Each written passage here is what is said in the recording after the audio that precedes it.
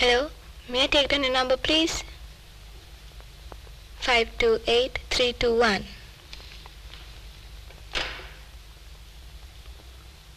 Good morning. Can I help you, sir? We want to go to Horton Plains. Can you make some arrangements? Yes, we can. When do you hope to go there, sir? Let's say tomorrow in the morning.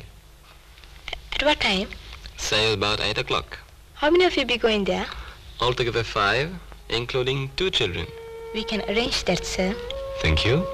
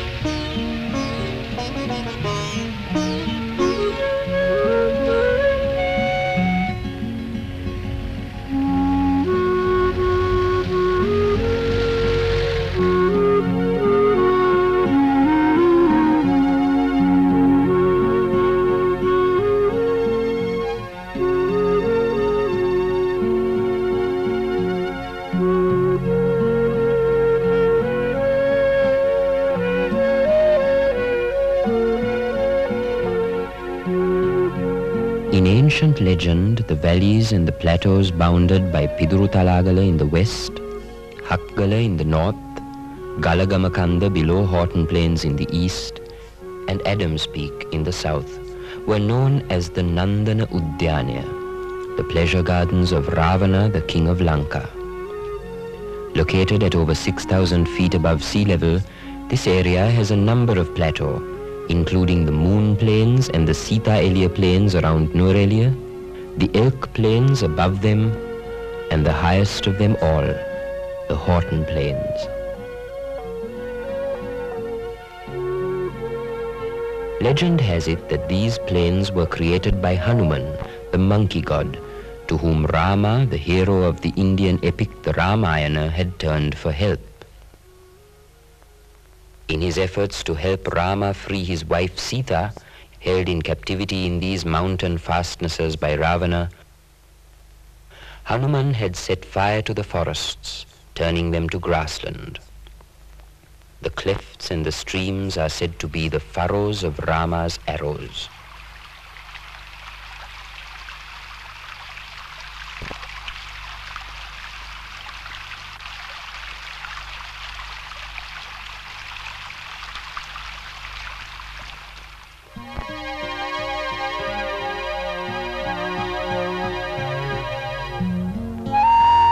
Known to the Sinhalese from ancient times as Maha-Elia, or the Great Plains, the Horton Plains, at over 7,200 feet above sea level, are the highest tableland in Sri Lanka. The words of Samuel Baker, an Englishman who hunted elk and elephant in this area 150 years ago. There is a peculiar freedom in the Horton Plains, an absence from everywhere. A wildness in the thought that there is not a tame animal within many miles, not a village, no hut, no human being, no boundaries but mountain tops and the horizon, no paths but those trodden by the elk and elephant. Here there is a sense of being on top of everything.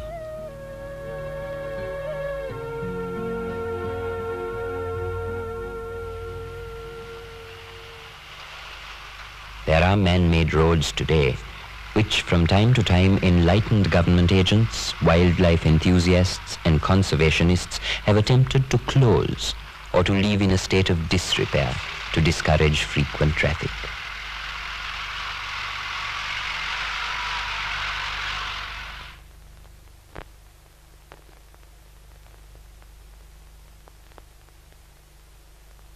Less than 100 years ago, in his manual of the Nuerelia district, the British civil servant Le Measurer reported that all the country now comprising the planting district, which had been one unbroken stretch of magnificent forest land, is now a vast field of tea, coffee, and cinchona.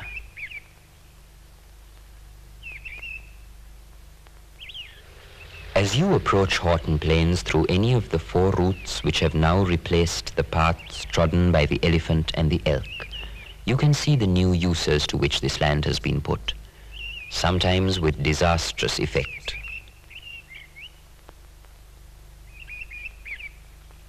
The road from Agrapatana and Diagama climbs through tea plantations and the exotic pasture lands of Bopatalava, which support herds of a rare breed of cattle.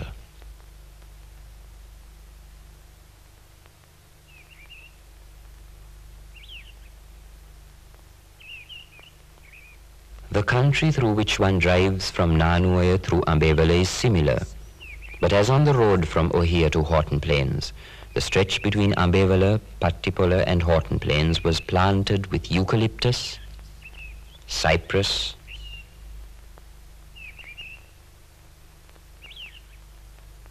and pinus to feed steam engines and tea factories, and in more recent years for railway sleepers, telegraph posts and wood pulp.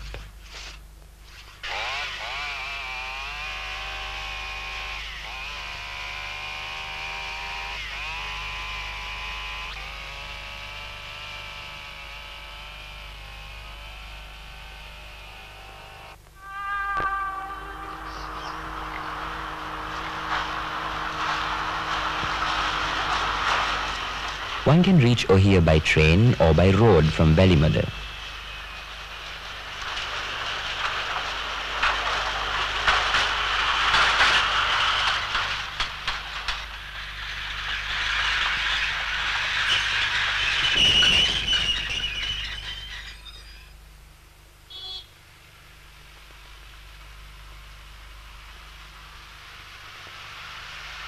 A more interesting route to Ohia takes the intrepid motorist up the Devil's Staircase from the Udaveri estate.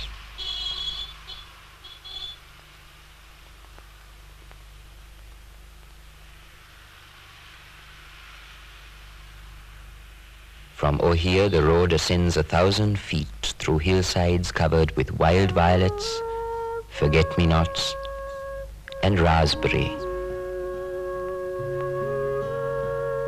As one emerges at the top of the climb from Ohia to Horton Plains, the road passes through a grove of kina.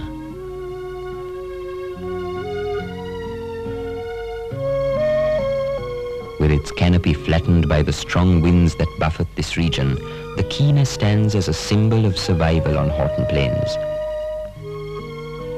Its gnarled and twisted branches bearded with moss.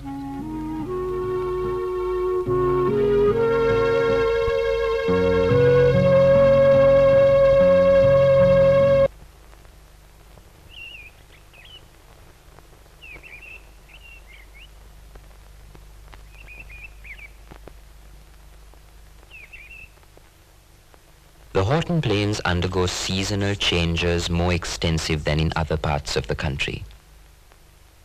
From the clear sky and warm days of February and April to the wet and windy months of August and October, and the cold days of December to January, when the plains are covered by hoarfrost, which yields a sizable snowball for homesick visitors from snowbound lands.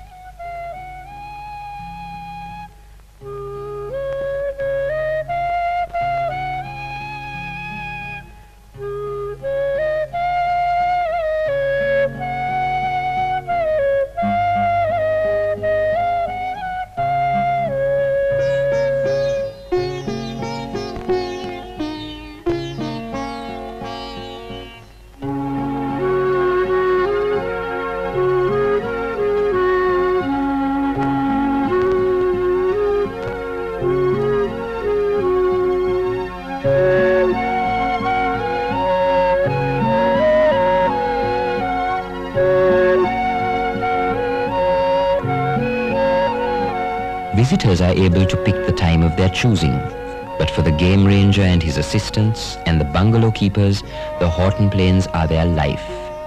in season and out.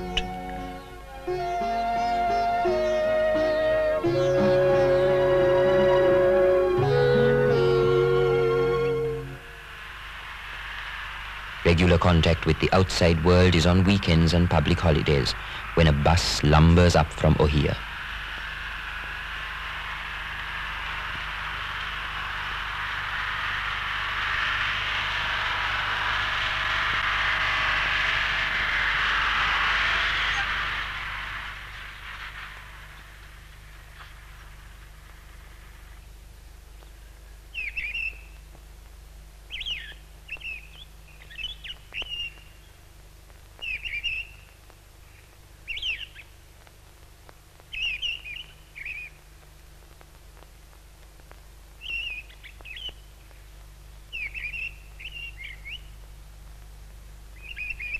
The most difficult and the most inviting route to the plains is on foot through Belihulloya.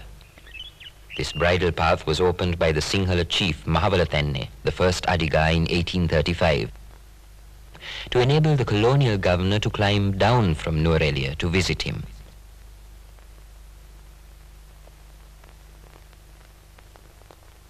An ascent of 5,000 feet takes one through hillsides since planted up in tea, along the Belihulloya, which rising in Totupolakanda plunges through the tangled brakes and murky forests of the mountain walls of Ravana's garden.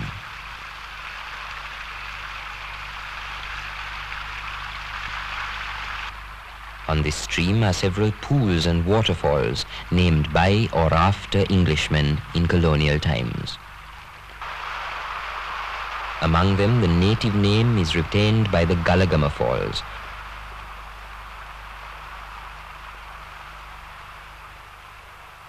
where the stream plunges to a beautiful tract of paddy fields. Above it are the Baker's Falls,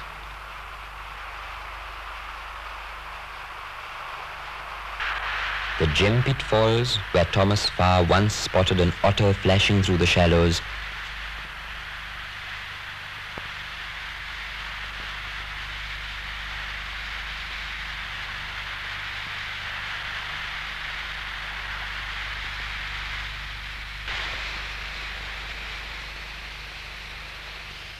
and the Slab Rock Falls, divided transversely into two, where the Samba often made his final stand against the retriever, the pointer, the hound, and the hunter's knife in years gone by.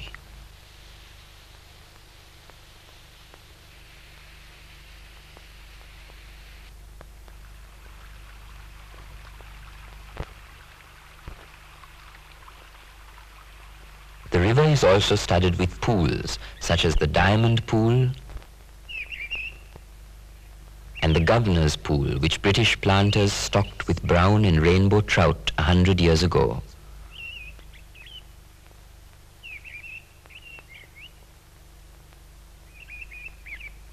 Fishing continues in season by license from the Director of Wildlife Conservation.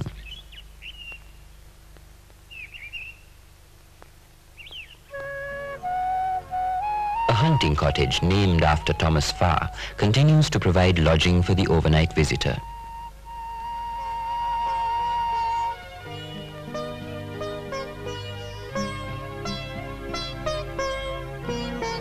Although it now has a generator, it still uses a firewood stove and a coal stove.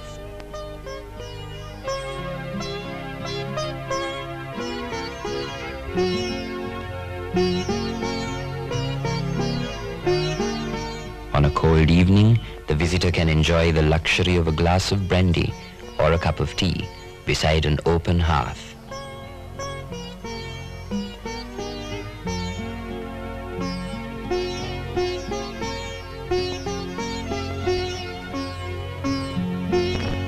Two miles away is the Anderson Lodge, built by a British planter up in Horton Plains, although the bulk of his estate lay some 2,000 feet below.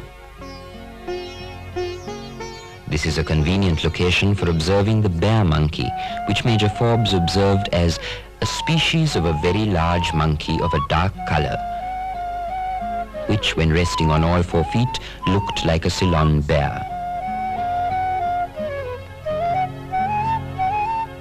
A shy creature, the bear monkey is wary of photographers.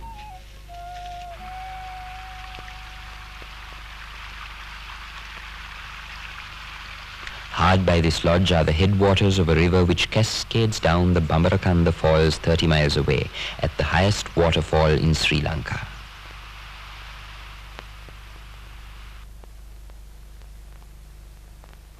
Totupolakanda, the third highest mountain in the country, lies off the road from Pattipola and provides a convenient hike.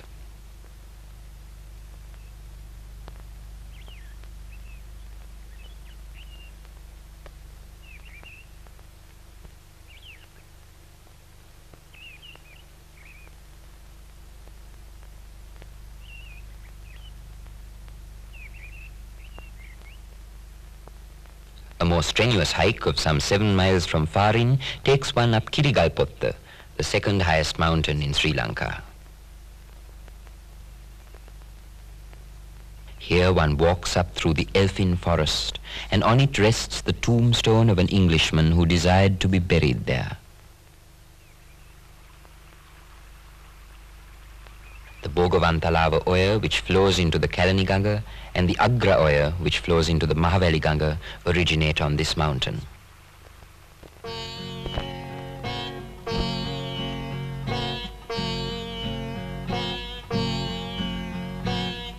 For the casual visitor, a walk towards World's End is a must.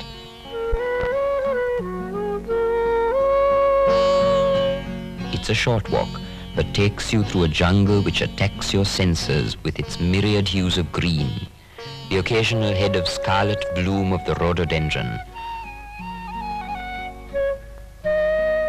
while the Nelu plant is everywhere.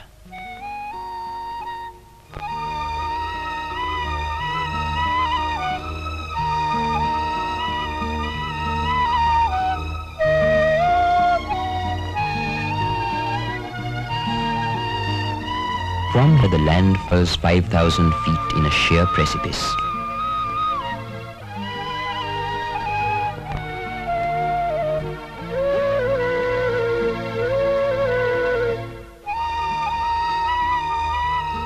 On a clear day you can see the Hambegamu reservoir to the east, and far away to the southwest the reservoirs of Udavalave and Chandrika River, beyond which lies the Indian Ocean off the coast of Ambalantota.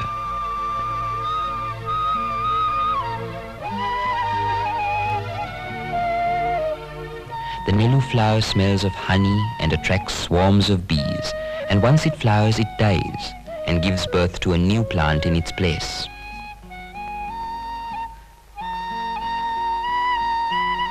It flowers but once, in its 8th, 10th or 12th year.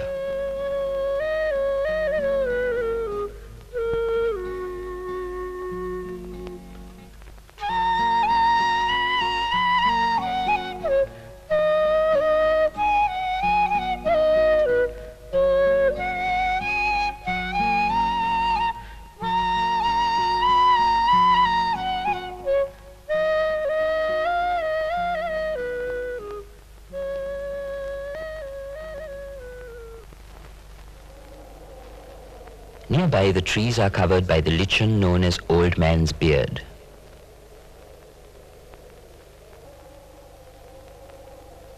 The plains are covered by varieties of grass, of which the dominant species is endemic to these plains. The grasslands are dotted with the leathery leaves and the bright red of the asoka flower, and the flower of the Naga Meru Ale, which is said to have aphrodisiac properties. The green and gold of the dwarf bamboo points out the streams which wind through these plains.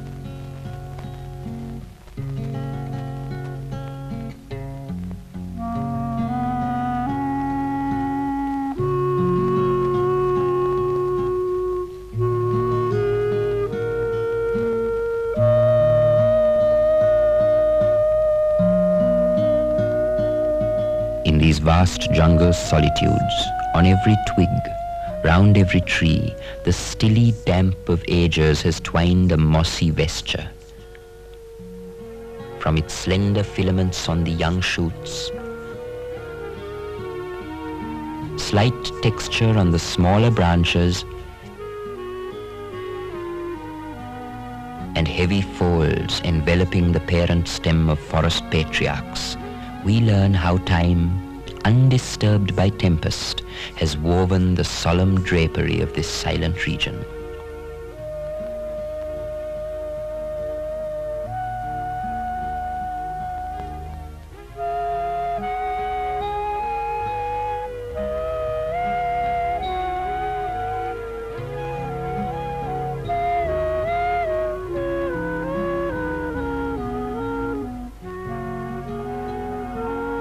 Here you might see in season the stag getting ready to shed their velvet. The bright green edges of the grass in the plains show recent and continuous grazing by the sambar. By the edge of the forest, the leopard awaits its prey.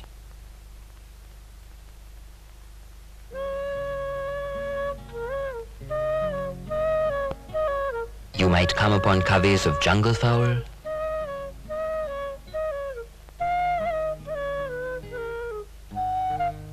snipe, and if you are lucky, the hawk eagle, now greatly diminished in numbers.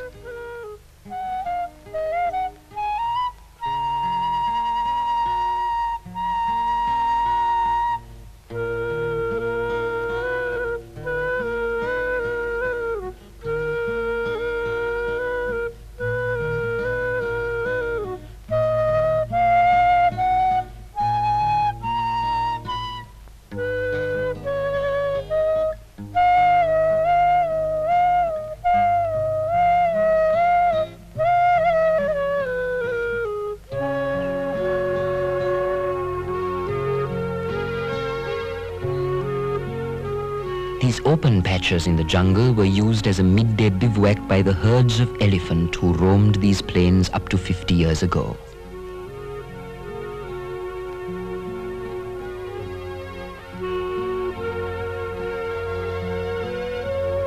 Extensively slaughtered by British sportsmen, the elephant still exists, not too far away in the wilderness of Adams Peak. As recently as 30 years ago, it was hoped that they would go back to Horton Plains and re-establish their presence there.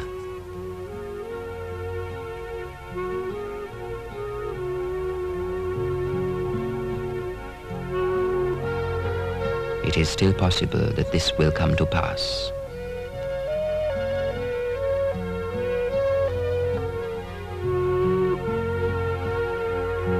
For the young, and the young at heart, hiking in Horton Plains provides an unique experience, and only those handicapped by a vile liver or a guilty conscience would fail to enjoy its delights.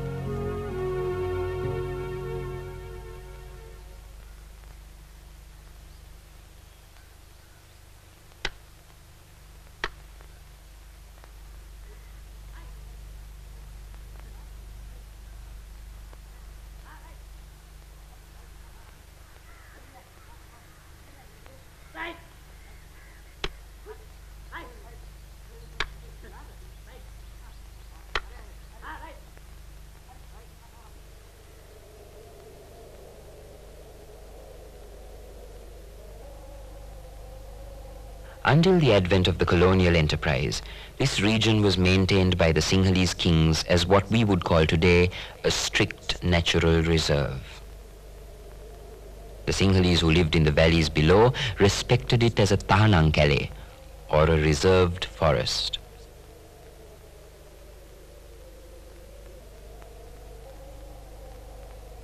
"150 years ago, there remained only the faint traces here of the temporary residence of fugitive princes. Queen Dona Katharina retreated for a short period to Nuerelia in 1635.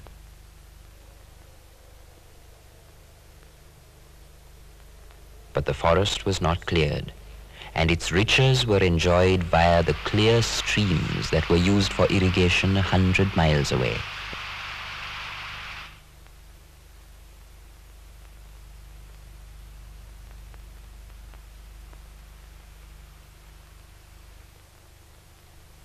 Today we see these rivers after they have traversed the vast areas cleared for the cultivation of tea, brick red with the topsoil, making their sluggish way down to choke the reservoir and silt up the paddy fields on their passage down to the sea.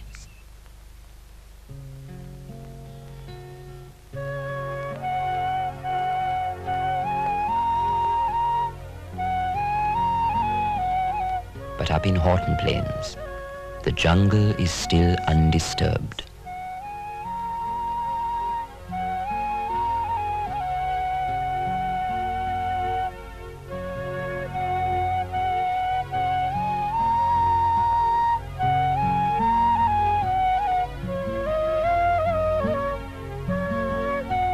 The grassland provides pasture for the sambar and rootings for the wild boar.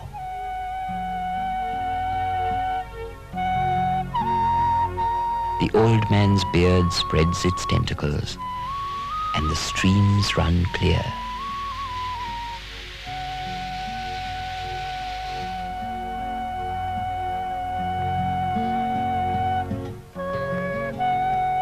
And that is why, for us in Sri Lanka, where the world ends is where our life begins.